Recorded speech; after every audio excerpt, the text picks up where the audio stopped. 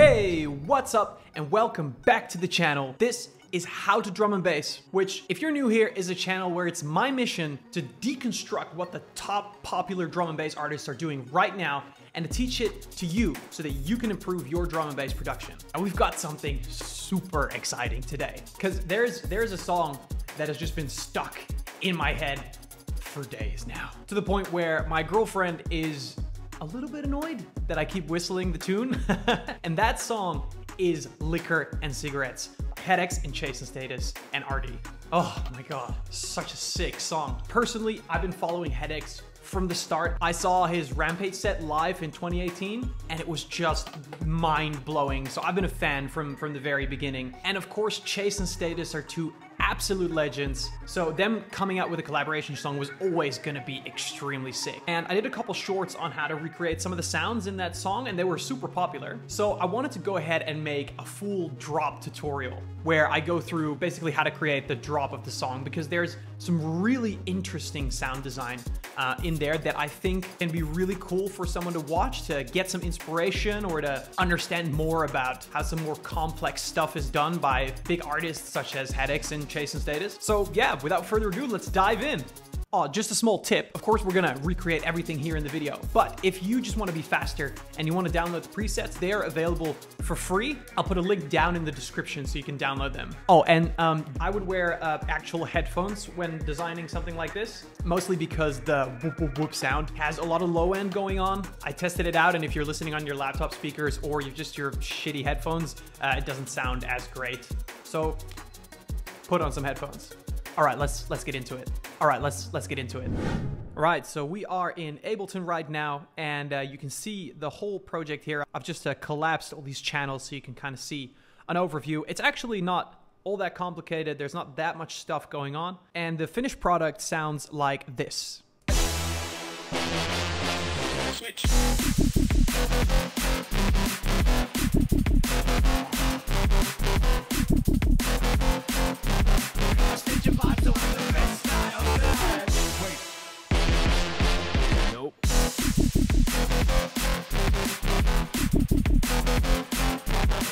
All right, so pretty cool, right? So let's get going. Just for reference, I've included the original clip here. We're going to be referencing the original sound to what we're making. And just as a quick overview, what we're going to talk about today is we're gonna see what they did with the drums. That's not all that complicated, making that pretty simple today. Then we're going to look at the brass part of it. So that's going to be the really brassy, tuba, trumpety kind of sound that's here in the beginning. It's almost like it's almost like a brass quartet or lots of instruments playing at the same time. So we're gonna cover that, and then after that first brass, actually the timbre of the sound changes and it becomes more like an FME lead, and that's the other thing that we're gonna have a look at. So first, yeah, just listening to that original sound again, you have like instruments really, and then he even says switch. It goes into a more FME sound like this, right? So it's a more dirty, more gritty, and that's a different instrument that we're going to create today. Then yeah, there's a pretty good sub bass in here that we're going to have a look at, and of course we're going to listen to this very sick sound that Hedex also uses in some of his other dubs, and of course My Home is the Rave, which is the Wubwub sound. So that's somewhere around here, right? That sound. So that's that, and then of course we're gonna have the vocals. I split the vocals from the original song just for the sake of this tutorial. And then last but not least, just really quickly, there's some effects. There's a cymbal crash and there's a noise sweep they're going to talk about. All right, so the first part, let's talk about the drums. Now let's listen to what the drums sound like on the original track. So let me just solo this again. Okay, so we can hear that the kick is a very thumpy kick. It's like doonch, doonch, doonch. It's almost like someone's knocking on a wooden door or something like that. So we're gonna be looking for a kick that sounds like that. We're just gonna get samples for now and do a tiny bit of processing because we wanna keep it simple. We're gonna be looking for a doonch kick. And so the snare is a really slappy snare, like almost like somebody's whipping you. So it's got a specific kind of timbre. It's quite loud. So we're going to be looking for that as well. And then if you hear closely, you can hear a top loop kind of cymbal, like lots of cymbal, like sort of on the top of that. It's like, you know, someone's doing the cymbal thing, whatever that's called. Yeah, so we're going to be looking for that, and a crash sound going on. So you can hear it on that first bass. It's like a crash light. So we're going to look at that. So for the kick, for this recreation, I could get away just getting samples from Splice. And you can probably figure this out on your own. But one thing that I like to do when I look for samples is also include the term DNB. So I'm searching for a drum and bass kick right now. The reason for that is that not all samples are suitable for drum and bass production. The reason for that is there's a beautiful video out by someone that I can't remember that shows when you use, for example, house samples to make a drum and bass beat, or drum bass samples to make a trap beat, for example. It sounds terrible because they all have different lengths, they have different timbres, they have different ADSRs.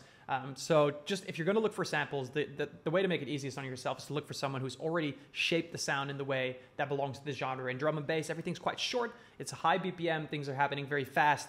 So you don't want to go and get these like elongated kicks from like trap, or get these like, you know, these really hard-hitting, intense hi-hats from a house sample or something like that. So we're looking for a thumpy kick, right? So you already see from the names that, you know, there's something like that. So yeah, this one you could probably use. I just went down, I tested out a couple things, just listen to this one, and actually I think this sounds really good, so I took this one. And then for the snare, I kind of did the same thing. Kick was pretty easy because it's just the thumpy kick. The snare has a more refined timbre.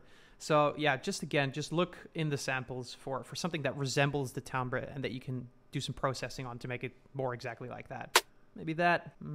No, I need something really slappy. So see, this sounds pretty close to it. Yeah, I think we're gonna use that. So I just made a little drums group here. Got the kick, got the snare, got the top loop, crash cymbal. For the top loop and the crash cymbal, very honestly, I just grabbed a random loop. This is what it sounds like by itself. I also found it just by looking on Splice for top loops. And for crashes, honestly, you can literally use anything that even remotely sounds like it, because it's just noise, basically.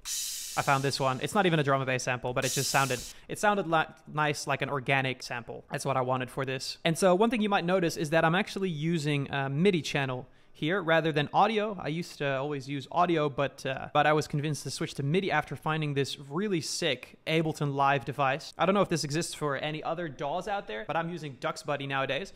If you look, for example, here on the lead, I've got DuxBuddy on here, and it's a MIDI sidechain plugin, or not a plugin, it's an Ableton Live device, and it's just beautiful. You have extreme control over the sidechaining this way, and it just makes everything sound a lot better. I could explain way more about DuxBuddy, but I think that's beyond the scope of this video, but just type into YouTube DuxBuddy review, and you will see everybody raving about it. It is really fantastic. On the MIDI channels here, I just put the sounds into this simpler. In case of all the samples, I had to increase the volume here a bit because it came in pretty soft, but other than that, I didn't really change anything. And then listening to the original song, we see that there's a couple of these cymbal crashes happening here. So yeah, for example, at that first beat, that dung, for that extra impact, you hear it, and you hear that's actually a white noise riser. We'll look at that in a minute. Whenever there's a white noise riser, it also sounds great to add another crash in here. So we've just added crashes here on that first beat. So here, and as soon as the drop happens,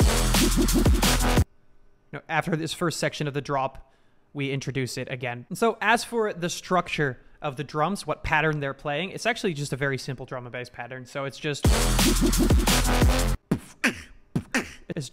a normal drum and bass pattern, nothing crazy going on there. So we can keep it pretty simple. So all we have is the kick here on 1 and on 1.35, between 1.3 and 1.4, and just repeat that over and over again. And the snare, as always, is just every time on the second beat. So on 0.2 and on 0.4, and together it sounds, just the drums, it sounds like this. Quite catchy, nice and snappy. It's got that sort of more clappy feel that happens a lot in Jumpup drum bass right now. So one thing to note also about the drums is we lose some of the drums around this second drop area here. What you can hear is in the first dun dun dun dun dun by the brass section, there's only one kick in the beginning. See, so just and then dun dun dun dun, but actually the emphasis on the kick is in the second drop, which you can hear kicks on every single hit. Dun, dun, dun, dun. See? So we add some extra kicks here on those beats. And you can just do that by ear, but here is the MIDI if you if you feel like you want to copy that. And we have one more cymbal crash here that sort of sets the ambience for that quieter part. The top loop cuts out and the snares cut out as well. But all that we have is this cymbal crash here that sort of fills up that emptiness. Nope. There's kind of a droning thing in the background. I've just filled that with a cymbal crash here. All right, so that was the drums. Next, let's talk about that first section, the horn part. So once again, just soloing the original song, it sounds like this. And so it sounds like there's a lot of brass going on. And what I mean by brass is horns, trumpets, that kind of thing. So it's very likely that there's multiple things going on at the same time. And so what we're going to do is we're going to create a group where we're going to group several things. Now, first I tried to create sort of like a bass in Serum. You could probably omit this, but I just found that it added a little bit more body to the sound. And so all I really did was insert these notes into the MIDI player. So that's E1, E1, E1, and then F1, and then going back to C. And make in Serum sort of like a distorted horn sound. It's very similar to the horn sound that I made a short on a while ago that did very well, that you guys were very interested in.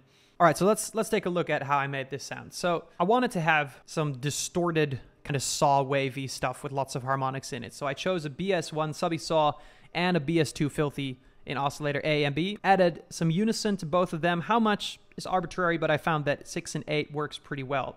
And what I wanted to do is I wanted to create a perfect fifth because I could hear in the sound that there was some of that going on. So yeah, oscillator 1 at +1 octave and +7 semitones, and oscillator B at just normal settings. So very sawy, very dirty sawy, and we want to go ahead and filter and distort that to make it sound like a tuba, like a bass, like a heavy brass instrument. And so next to these two wavetables, I kind of wanted to add in just another saw sound to just make it sound a little bit more mono, a little bit more stable. So we basically have 3 saws going on here, 1 normal one and 2 dirty ones with unison. Also, I wanted to add some noise because that'll distort the sound a little bit more and just make it a bit more gritty. There's a lot of noise coming out one of those brass instruments because there's a lot of distortion going on through the shape of the instrument. So we're going to add noise. I just chose AC hum, and we put up the level to this level here. All right, so then we're going to filter it. You're going to get an MG low 18. You're going to apply it to everything. And we're definitely going to turn up the drive so that we get some more volume, some more distortion. We're going to turn up the fat as well. And we're going to give it a little bit of resonance. Not too much. With no resonance, it sounds very flat. We don't want it to get that sweeping sound. We just want it to sound a little bit more juicy. So about 12, 13% is where I hit the sweet spot. All right. And then, of course, we need to modulate some things. So in envelope 1, I made a shape like this.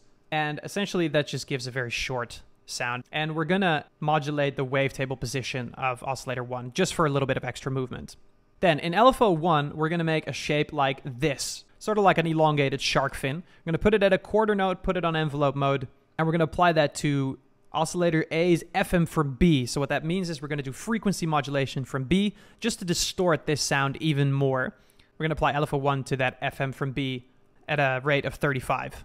We're also going to apply it to the wavetable position of oscillator 2, once again, just to create some extra movement in the sound. And I also found that playing with the sync button changed the sound quite nicely, just gave it a little bit more of that top end. You can just play around with that as you wish. I found 1.15 works quite well. Just a quick side note, if you're trying to recreate and it doesn't sound exactly like it, but you've got all these steps down, I have some post-processing here, just a glue compressor and an OTT that I'll talk about in a minute, but that's why it might not sound exactly the same. And then another small touch that I like to add is in LFO 2, I got this downward sloping sound at a pretty low rate. It was just some experimentation, and I put it on the fine here, just to get a little bit of detuny sound going on, because once again, it's very distorted, right? The kind of thing that we're looking for. All right, then let's move on to effects. So we're definitely going to distort this a lot. We're going to just add tube distortion. We don't have to pre-filter it or nothing.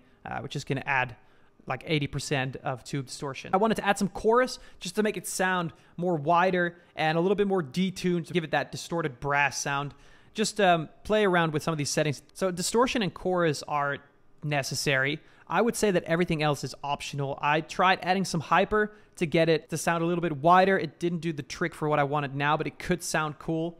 And I also tried to add an extra comb filter, which also sounded cool, but didn't really serve the timbre that I wanted at this particular point in time. But very cool things to experiment with. And I did add a little bit of reverb, which we do need, but which I decided to do in post-processing. just to make it sound better and to be able to add reverb after all the post-processing that I was going to do. But really, all you need is this distortion and chorus. And we've got a sound that sounds like this. Just very distorted, very short. Then in post-production, I just added a few simple things. I added this MIDI shaper, which is almost like an envelope kind of thing. It allows you to shape the MIDI in a particular way. Just in this case, I wanted to make it shorter. I didn't want it to be that long. And I actually applied that to every single channel here, which I'll talk about in a minute. I like to use a utility to keep the bass mono, especially because we've got some detuned sounds going on at a lower frequency spectrum, just so we prevent some phasing. I added an OTT and I boosted the mids here. I added a pretty aggressive glue compressor on a soft clip to make the sound more distorted. And then all I did is I added a utility here so that the whole sound, including the reverb, which is on the group channel here, cuts out when the guy says, wait, because we need it to be completely quiet then. Okay, so we've got this now. It's good, but of course it definitely doesn't sound like the sound just yet. If we listen to the original sound, it sounds much fuller. It's got a lot more wideness going on. It's got a lot more top end going on. Maybe, you know, just we need to add some more instruments. So for this, I actually found this super cool free brass ensemble plugin. This plugin is called Sign Player.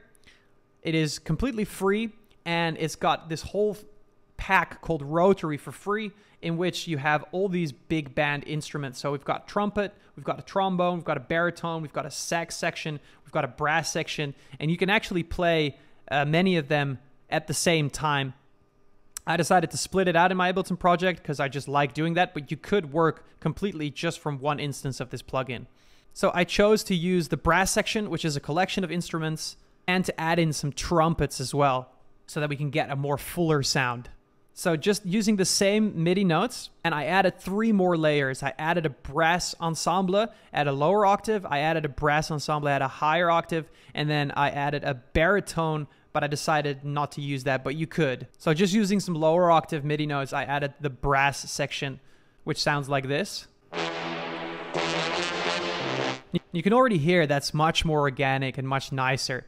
And then I wanted to add some extra top end, so I used that same instrument, but just at a higher octave. And the reason I split it and I didn't put the MIDI notes together is because I wanted this to be a little bit louder. And it sounds like this. I think that's what we were kind of missing. And so you could add any number of other instruments. I also tried to add this baritone, which is a lower sort of trumpet kind of instrument. But I found that it didn't really add that much to the sound. So with this high brass, this low brass, and this bass sound from Serum combined, we've actually got a really nice recreation of the original sound. The original sound sounds like this. And what we've got now, if we solo this brass group here, we've got this. Not exactly the same, but definitely coming pretty close. Also, it's worth noting that in the next sound, the frequency modulated lead that we're going to talk about next, I found that there was a perfect fifth going on. So I wanted to add some notes as well to these instruments here, to the higher section, just to create some of that extra tonality, to make the brassy sound in the beginning fit better together with the FME sound that comes in the drop. So I just added a perfect fifth here in these notes. So we've got that first note starting on A1, and then we've got that second note starting on E2, and they're essentially exactly the same after that. All right, so if we take that together with this this cymbal crash and this single kick here and the drum pattern that we have so far, then we get this. By the way, if you want to solo 2 tracks at the same time, you press solo on one and then you use the command or the control key to solo the other group, and then they're both playing. So here we go. All right, so we're getting there. So, and in terms of post-processing for all these instruments, essentially what I did is I did the same thing that I did to the Serum patch. I added some utility to mono the bass, I added an OTT, and I accentuated the frequencies that I thought sounded good, which is the same for every instrument, just with a little bit of extra mids here. So for the low brass quartet instrument, I cut out the low end because we already have low end from the Serum brass that we created. And once again, you can see this utility that later I'll show in automation quiets the volume when we need it to be quiet. For the high brass, almost the same thing. We cut out the low end, but we did keep the top end here. We wanted to have that top end. And that's really all there is to it. So one thing that I want to note is from this free plugin, these sounds are quite long, and the original sound, it's quite short and stabby. So what I did is I added this MIDI shaper, which you can see here, instead of having the full note play, I let the volume drop so that we get a shorter sound. So instead of not having it on and having it be longer like this, just makes it a little bit less messy. Also, then last but not least, I found that to really get a nice tonality going, I wanted to add some reverb. Now, I used EOS 2, which is probably my favorite reverb. It just sounds super delicious. But you can use, of course, any reverb that you want. I did, however, use a pretty short decay and just only a little bit of mix because the instruments on themselves actually already seem to have some reverb on them from this free plugin that we're using. And then lastly, I just wanted to add some extra top end. It's very simple, but I just found that it really added some character to the sound. Versus, it sounds more trumpety and more like full and like, All right, so then let's look at this FM lead. And what I mean by FM is it's frequency modulated. It sounds like a lot of sort of newer style jump up / dance floory basses. Soloed, it sounds like this. It's almost like a really dirty version of like trumpet bassy kind of sound that we had before, except it's more mono, I think, and more gritty. So we're just using the same MIDI notes here as before in the brass quartet sound. So let's dive into Serum and see how I made this sound. So when we were working on the horns, we found actually that adding a perfect fifth gets us the tonality that we want. So we're going to do the same kind of approach right now. I started out with a BS2 Filthy, just like before, except no unison because we want the sound to be way more mono. And added a basic MG, but I just changed the wavetable position. I changed the wavetable position here to 94 and an oscillator A to 199.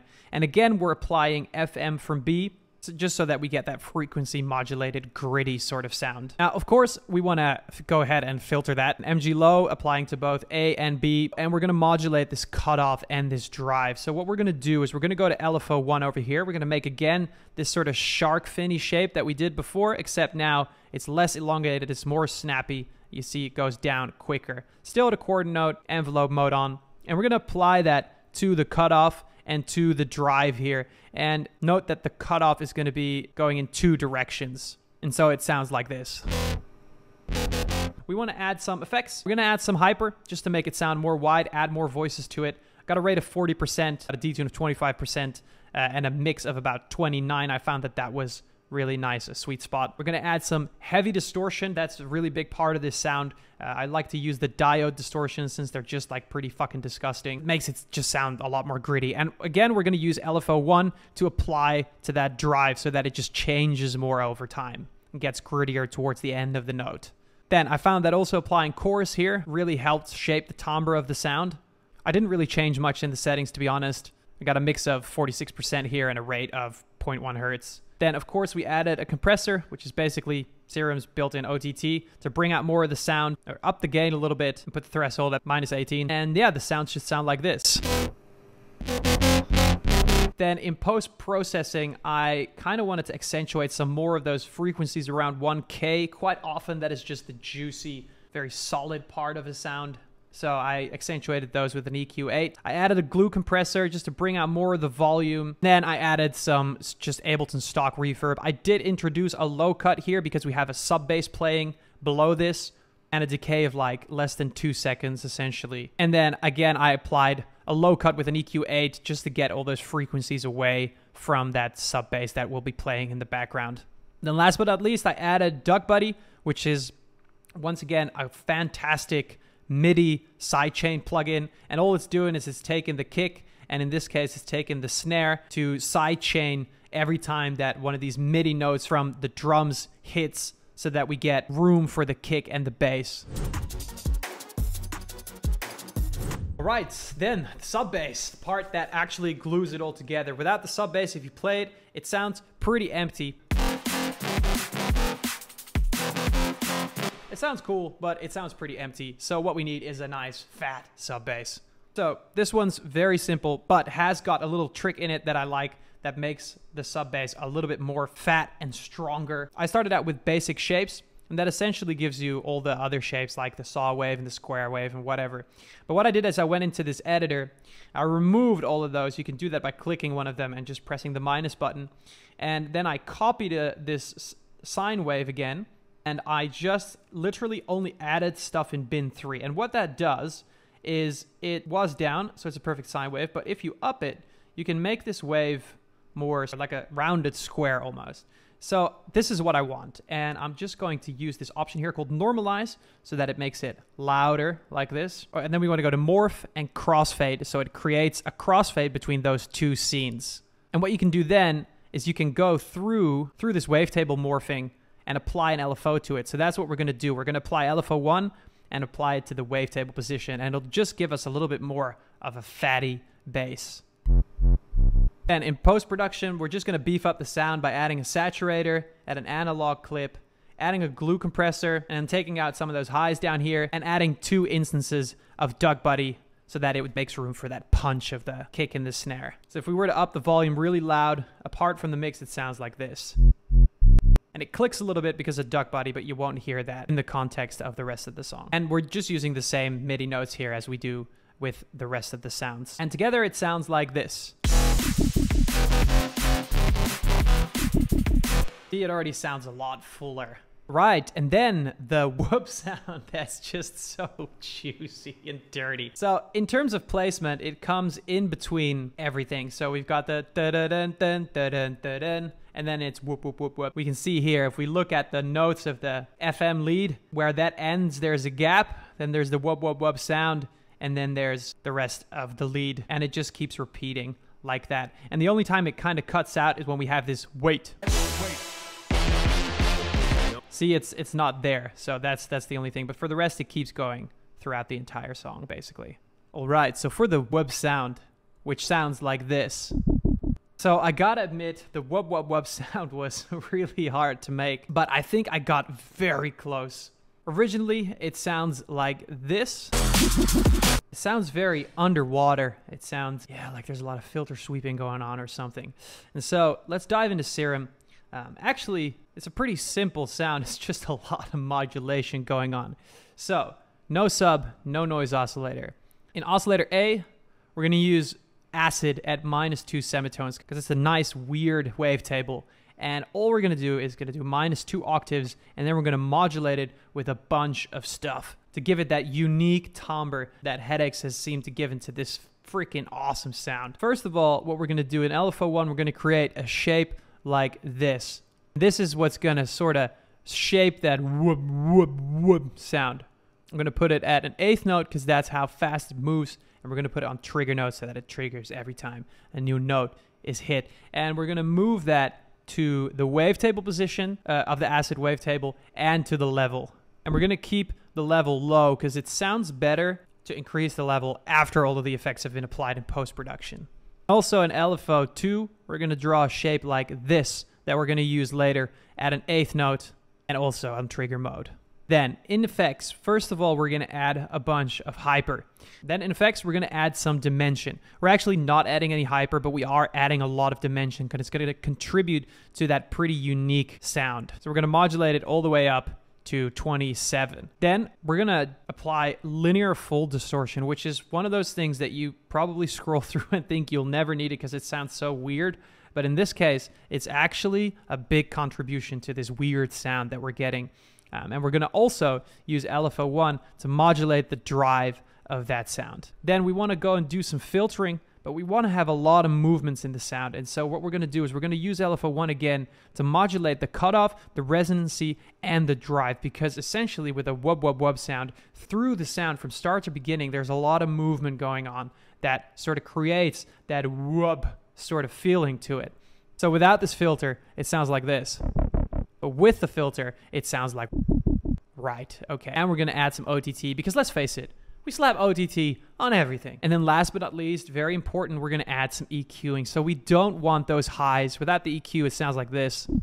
You hear that top end kind of crumbling. We don't want that. So we're going to take out the top end here, and we're going to take out some of these lower mids as well. And we're also going to make it sweep a little bit. So once again, we're going to apply LFO1 to the frequency cutoff here. And that creates the whoop sound. And of course, we need also the vocals.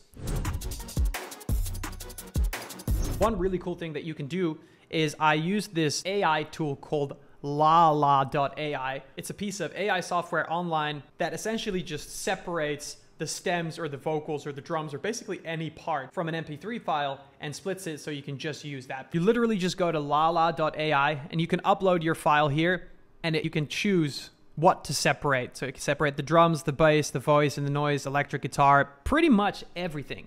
Now, if you want to try this and you want to export the actual end result, you do need to pay them. They have pricing. It's a couple of dollars.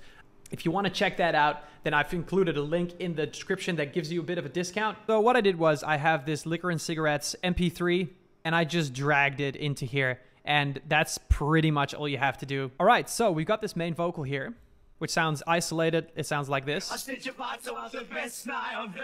And you can see they did a pretty good job. And there's a little bit of beeping in the background that didn't get isolated. And here in the beginning, it's almost pure, almost perfect. And basically, I'm not doing anything crazy to this vocal here. It's essentially good as is. But I did notice that this switch part is different. If you listen to the original song, switch,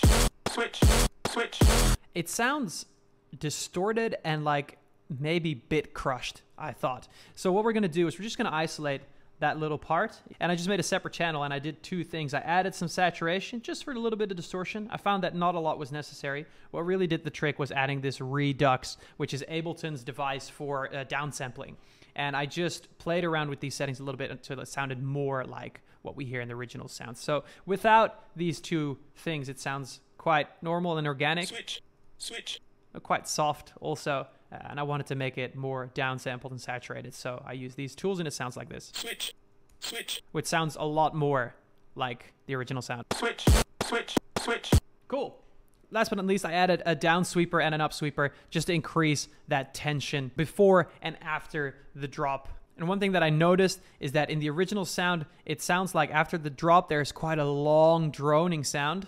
There's a long release. And so what I wanted to do here is I just wanted to take this white noise. It's not perfect. It's less of a droning sound, but it does do the trick. And I just added this really long reverb to it with a decay of 10 seconds and a bit of a low cut. And essentially it just, you know, this sweep is not long enough, but it does drone on now. So even though the volume's going down, see, it's still droning on until it comes back in again.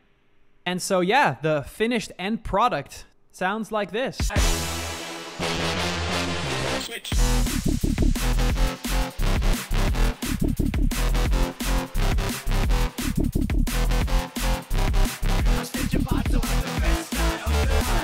Wait. Nope.